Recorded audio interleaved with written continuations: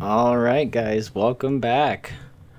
Thank you guys for joining me today. Today I have a new thing that just got released today to the Xbox store, and it is KODI. I'm guessing you're familiar with KODI, pretty much the all-in-one thing that could, watch movies, like watch movies you haven't seen before, pretty much the all-in-one installer for pretty much PC, iPhones, Androids. Well, now they have that on the Xbox store now. It just got released today.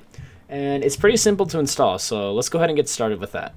So all you want to do is boot up your Xbox, and then you want to go ahead and go to the store.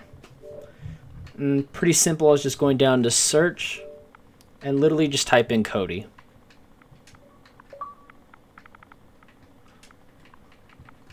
And there you go. It is as simple as that. Now it's pretty much just downloaded for free. You don't have to pay for this one. If you have to pay for it, then you're at the wrong one.